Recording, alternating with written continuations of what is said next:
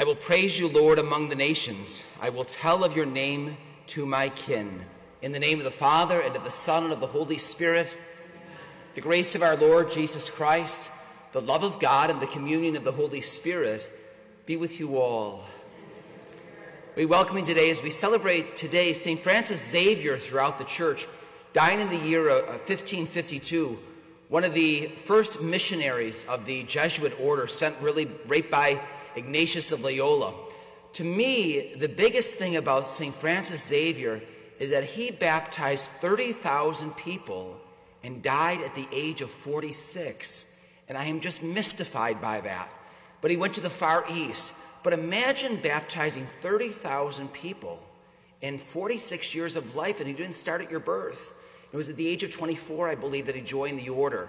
But it's just amazing the work that we can do with God's help in bringing on the kingdom of God and helping convert people and bringing them to the faith. And just before Mass, I learned that Ed's grandson, Walter, won a $10,000 prize in a contest yesterday in New York City. Let's give him a round of applause. He's virtual. All right.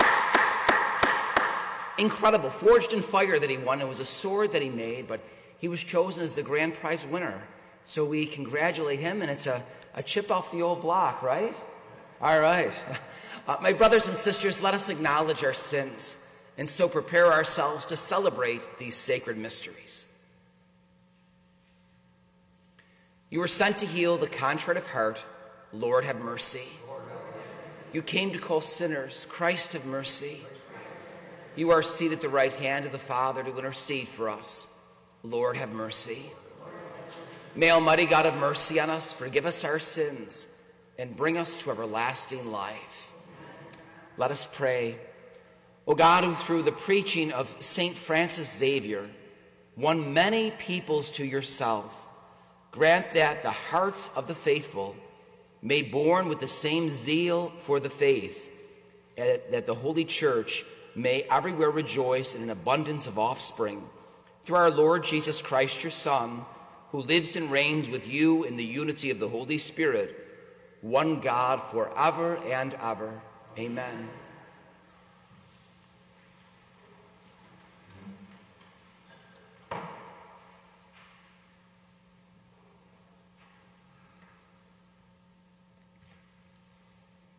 A reading from the book of the prophet Isaiah. On that day they will sing this song in the land of Judah. A strong city we have. He sets up walls and ramparts to protect us. Open the gates to let in a nation that is just, one that keeps faith. A nation of firm purpose you keep in peace for its trust in you. Trust in the Lord forever, for the Lord is an eternal rock. He humbles those in high places, and the lofty city he brings down. He tumbles it to the ground, levels it with the dust. It is trampled underfoot by the needy, by the footsteps of the poor. The word of the Lord. Thanks be to God. Our response to the psalm: Blessed is he who comes in the name of the Lord. Blessed is he who comes in the name of the Lord. Give thanks to the Lord, for he is good, for his mercy endures forever. It is better to take refuge in the Lord than to trust in man. It is better to take refuge in the Lord than to trust in princes. Blessed is he who comes in the name of the Lord. Open to me the gates of justice.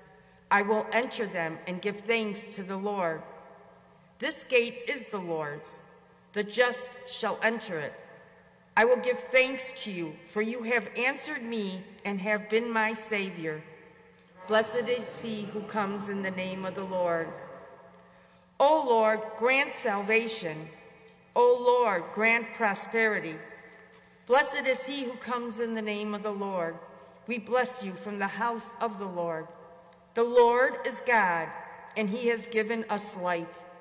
Blessed is he who comes in the name of the Lord. Please stand.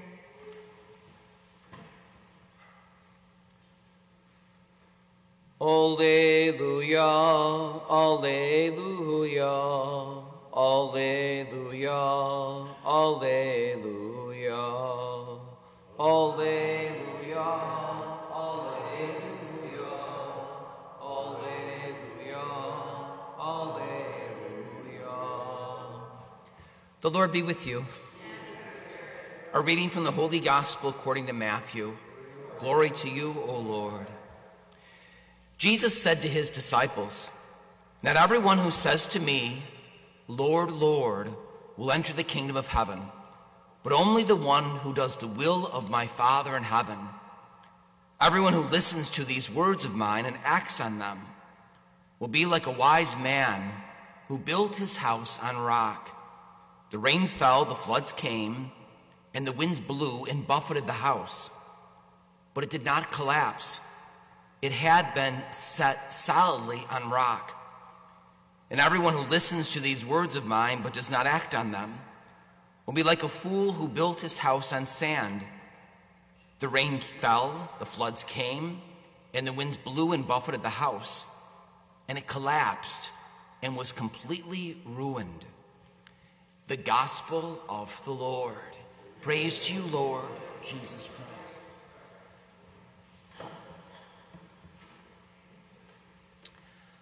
I'm sure all of us have heard the words that I've accepted Jesus Christ as my Savior, and they think that's it. And we hear it over and over again in many religions, many Protestant religions. And Catholic teaching is a harder act to follow. It's, I accept Jesus as my God and Savior, but then also be willing to do his work and to be able to do his work in the world. We'll see in death listings that people say that when someone passed away, they immediately had a rocket ship going to heaven in reality. And it's not at all what Jesus is teaching in the scriptures. In fact, we hear it today. Not everyone who says to me, "Lord, Lord," where we accept Jesus as our Savior, will enter the kingdom of heaven, but only the one who does the will of my Father in heaven. Meaning that all of us have work to do. Sometimes it's work we want to do. Sometimes it's work we don't want to do. But at the same time, that work is designed by our Lord for us to do that job, to be that loving parent, to be that forgiving spouse, to be that welcoming neighbor, to be that person who works hard in their job, to be the person that brings integrity to the world and honesty to the world. And if we anchor our life on our faith life, and we say, "In the Lord's name, I'll do it," you will find that you will meet people who can survive anything. They can survive the death of a spouse. They can survive the death of a child. They can, survive the death of a friend. They can undergo changes of location where they live. They can undergo a whole amount. And I think one of the ones that I always think of are some of the natural disasters that have occurred to the Filipino islands. And I see them carrying statues of the Blessed Virgin Mary through waters that go up to their waist, but they really don't look afraid. Their main purpose is to make sure that statue is okay and it doesn't go underwater. They don't care if they do. But as long as they anchor themselves onto their faith, that's what Advent is all about. That hope of that new beginning. It's a week of hope. It's also, and sometimes that first candle represents a faith. We want to anchor that faithfulness and be faithful to the teachings and know that it's not an automatic rocket ship, but we have work to do in the world. And we see it in the opening lines of today's scripture. Only the one who does the will of my Father in heaven. So today, as we begin the day, we meet St. Francis Xavier as we open up. A man who was able to go off to Japan and China and faraway lands that he probably never envisioned, who was able to baptize 30,000 people and die at the age of 46. But he was able to do God's will. That's what Jesus calls every one of us to do. And that Japan or China may be just our next door neighbor, or a person we don't want to call, or a friend that we end up falling away from, that we rejuvenate that relationship. But we welcome in Christ in our life, and when we do it in his name, That's how we prepare for the next world. So today our Advent wreath is getting a little bit more brighter as we add that tree in the back and begin to get ready to bless our ornaments over the weekend that people bring and do a parish Christmas tree. May we open up that light in our own world. And in your prayer life today, just ask, Lord, what are you calling me to do? What's your will? May your will be done. Please rise now for the intercessions. With confidence and trust, we offer our prayers to our Father in heaven, knowing that the Lord is the eternal rock who will bring down the mighty and lift up the lowly. For all who hold leadership positions within the world, whether it be leadership in our family, leadership in our church, leadership in our country, leadership in our neighborhoods, may God strengthen them and guide them as they witness lives of faith and service, doing God's will, not their own. We pray to the Lord. Lord, hear our prayer. For our national and local leaders, may the Holy Spirit lead them to find peaceful solutions to conflict and division. We pray to the Lord. For those who are most vulnerable to the virus, we pray for our parish sick list, all those in need of our prayers. We pray for all the first responders out there on the national TV that we see. May the Lord place them under his care and under his protection, and may he help us just receive that vaccination over the upcoming months and obtain a herd immunity and go back to a better sense of community and movement in the world. We pray to the Lord.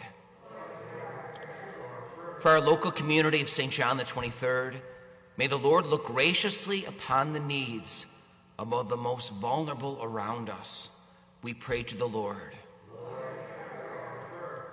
For those who have died, we pray in a special way for our Mass intentions, Charlotte and Edward Lexner, and also Margaret M. Stanton. Today's my Aunt Peggy's anniversary of death. She died on my sister Patty's birthday, so I also pray for my sister Patty on her birthday. But for Charlotte and Edward Lexner and Margaret M. Stanton, our Mass intentions, may the Lord grant them eternal rest. We pray to the Lord. And for those prayers that we voice now in the silence of our hearts.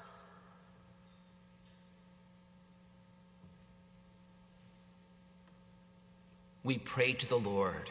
Lord, hear our prayer. Father, we entrust our prayers to you in the holy name of your Son, Jesus Christ, our Lord. Amen.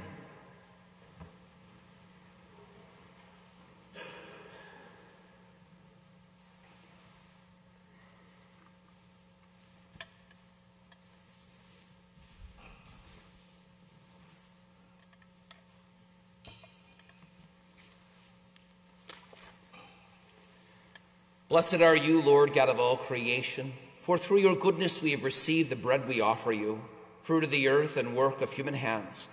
It will become for us the bread of life. Through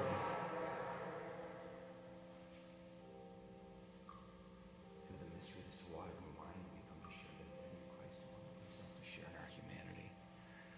Blessed are you, Lord God of all creation, for through your goodness we have received the wine we offer you, fruit of the vine and work of human hands.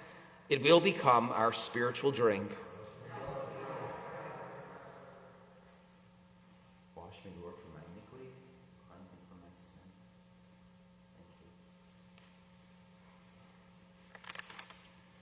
Pray, brothers and sisters, that my sacrifice and yours may be acceptable to God, the Almighty Father. May the Lord accept the sacrifice at your hands for the praise and glory of his name, for our good and good of all his holy church. Receive, O Lord, these offerings we bring in commemoration of St. Francis Xavier, and grant that as he journeyed to distant lands out of longing for the salvation of souls, so we too, bearing effective witness to the gospel, may with our brothers and sisters eagerly hasten towards you through Christ our Lord. Amen. The Lord be with you. Lift up your hearts. Let us give thanks to the Lord our God. It is truly right and just, our duty and our salvation, always and everywhere to give you thanks, Lord, Holy Father, Almighty and eternal God, through Christ our Lord. For he assumed at his first coming the lowliness of human flesh, and so fulfilled the design you formed long ago, and opened for us the way to eternal salvation, that when he comes again in glory and majesty, and all is at last made manifest, we who watch for that day may inherit the great promise in which now we dare to hope. And so with angels and archangels, with thrones and dominions, and with all the hosts and powers of heaven, we sing the hymn of your glory, as without end we acclaim. Holy, holy, holy, Lord God of hosts, heaven and earth are full of your glory. Hosanna the highest. Blessed is he who comes in the name of the Lord. Hosanna the highest.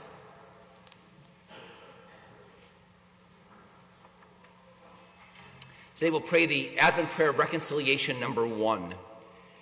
You are indeed holy, O Lord, and from the world's beginning are ceaselessly at work, so that the human race may become holy, just as you yourself are holy. Look, we pray, upon your people's offerings, and pour out on them the power of your Spirit, that they may become the body and blood of your beloved Son, Jesus Christ, in whom we too are your sons and daughters. Indeed, though we once were lost and could not approach you, you loved us with the greatest love for your Son, who alone is just, handed himself over to death, and did not disdain to be nailed for our sake to the wood of the cross. But before his arms were outstretched between heaven and earth to become the lasting sign of your covenant, he desired to celebrate the Passover with his disciples. As he ate with them, he took bread, and giving you thanks, he said the blessing, broke the bread, and gave it to them, saying, "Take this, all of you, and eat of it, for this is my body, which will be given up for you."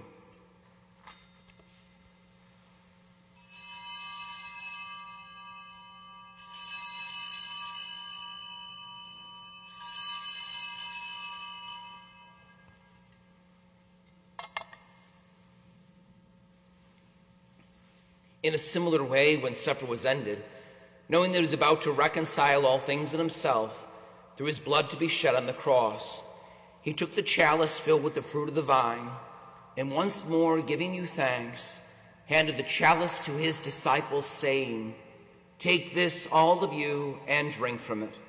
For this is the chalice of my blood, the blood of the new and eternal covenant, which will be poured out for you and for many, for the forgiveness of sins.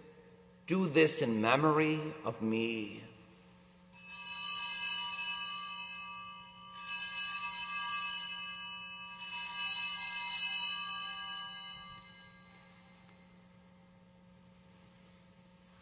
The mystery of faith.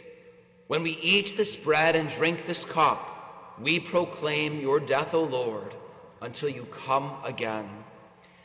Therefore, as we celebrate the memorial of your Son, Jesus Christ, who is our Passover and our surest peace, we celebrate his death and resurrection from the dead, and looking forward to his blessed coming, we offer you, who are our faithful and merciful God, this sacrificial victim who reconciles to you the human race. Look kindly, most compassionate Father, on those you unite to yourself by the sacrifice of your Son, and grant that by the power of the Holy Spirit, as they partake of this one bread and one chalice, they may be gathered into one body in Christ, who heals every division. Be pleased to keep us always in communion of mind and heart, together with Francis our Pope. Help us to work together for the coming of your kingdom, until the hour when we stand before you, saints among the saints, in the halls of heaven, with the Blessed Virgin Mary, Mother of God, with blessed Joseph, her spouse, with the blessed apostles and all the saints, and with our deceased brothers and sisters, whom we humbly commend to your mercy. Then, freed at last from the wound of corruption and made fully into a new creation, we shall sing to you with gladness the thanksgiving of Christ, who lives for all eternity. Through him and with him and in him, O God, Almighty Father, in the unity of the Holy Spirit, all glory and honor is yours forever and ever. Amen.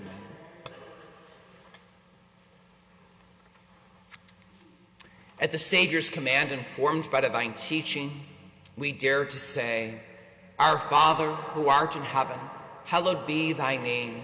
Thy kingdom come, thy will be done, on earth as it is in heaven. Give us this day our daily bread, and forgive us our trespasses, as we forgive those who trespass against us. And lead us not into temptation, but deliver us from evil. Deliver us, Lord, we pray, from every evil. Graciously grant peace in our days, that by the help of your mercy we may be always free from sin and safe from all distress, as we await the blessed hope and the coming of our Savior, Jesus Christ.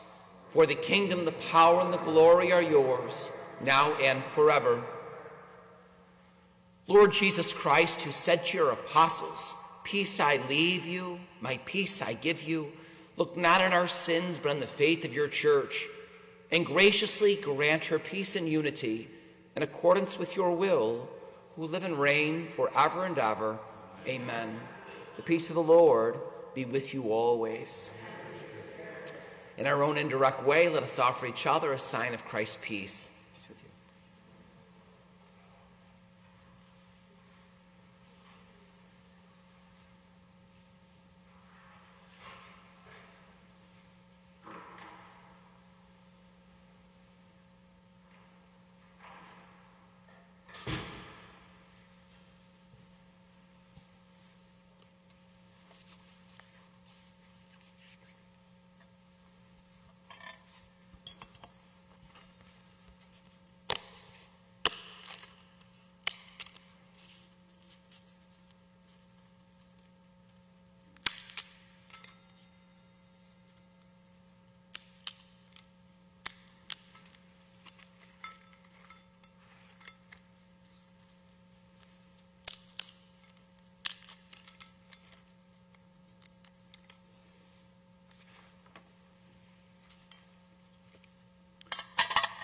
Lamb of God, you take away the sins of the world, have mercy on us.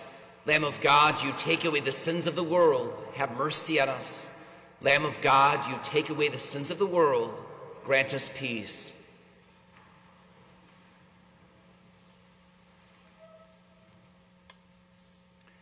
Behold the Lamb of God. Behold him who takes away the sins of the world. Blessed are those called to the supper of the Lamb. Lord, I am not worthy that you should enter under my roof, but only say the word, and my soul shall be healed.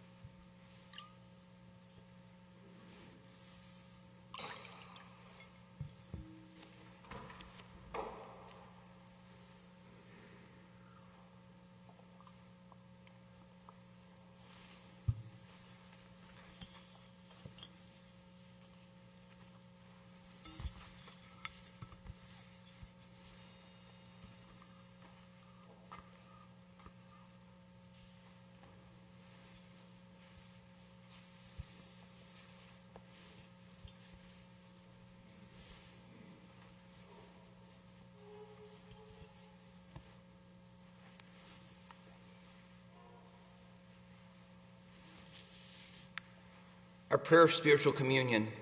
My Jesus, I believe that you are present in the most holy sacrament. I love you above all things, and I desire to receive you in my soul.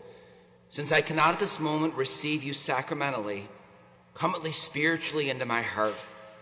I embrace you as if you were already there, and unite myself wholly to you. Never permit me to be separated from you. Amen.